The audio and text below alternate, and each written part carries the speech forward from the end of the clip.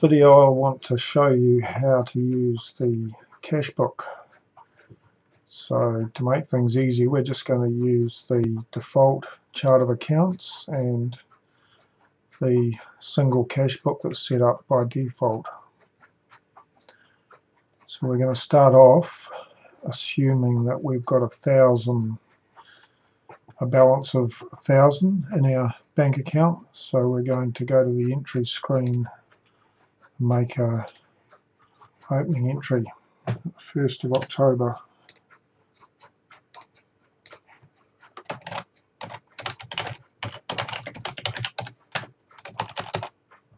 So it's an opening debit balance, and we're going to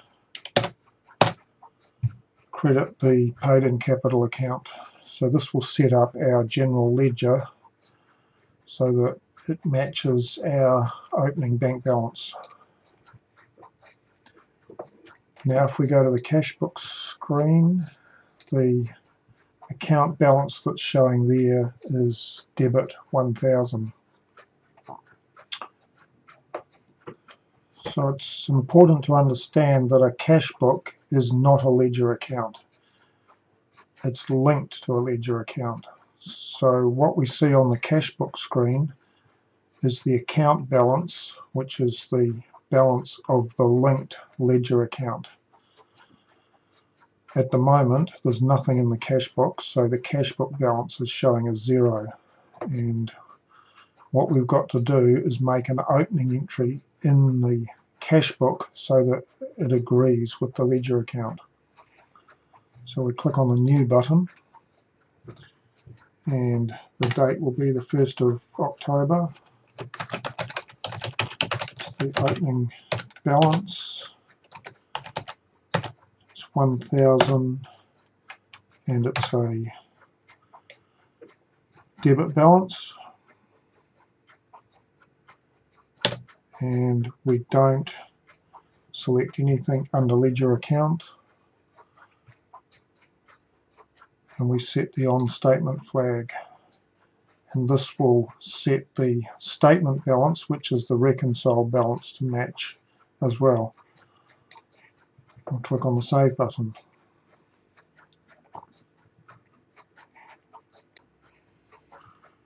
Now we're going to make another entry into the Cashbook.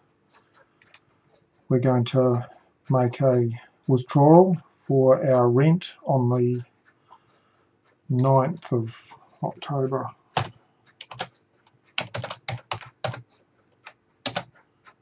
And we'll make that 400. So that's a credit or a withdrawal. And this time we're going to choose a ledger account, which will be the rent expense account. And then we click on the save button, and we'll notice that the Cashbook balance is now 600 and the account balance is also 600. And that's because LedgerLite has automatically created a general ledger entry to adjust the general ledger account balance. So to get the statement balance to show the same as the Cashbook balance, we just have to set the on statement flag on that last entry. So we can do that just by double clicking on it, and then all our balances will be in agreement. So what we're going to do now is we're going to import a CSV file into our Cashbook. To do this, we click on the import button, and then we go and select, and we've got a simple one here, bank.csv, and this will bring up the import file dialog, and we have to tell it now the the format of this file. So it's a CSV file, and the first line consists of field headings. So we need to put a tick next to skip first line. Now the date is in the first field position, so we put in a 1, and this will show that it's picking up the date correctly from the first line of that file, or at least the first line that contains data. The amount, that's the last two fields in that record. It's positions, actually positions 3 and 4. And the description is in position 2.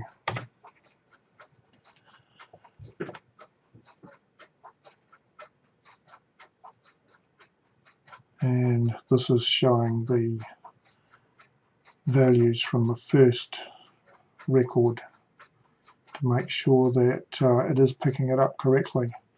And once we're happy that it's getting the right things from the right place, we just click on the OK button, and that will pull the information into our Cashbook. So once we've imported that CSV file, it's simply a matter of going to each new entry in the Cashbook and setting the appropriate ledger account. So for electricity,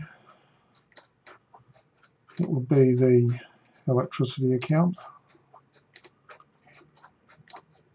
Rent will be the rent expense, and interest is interest income this time, income.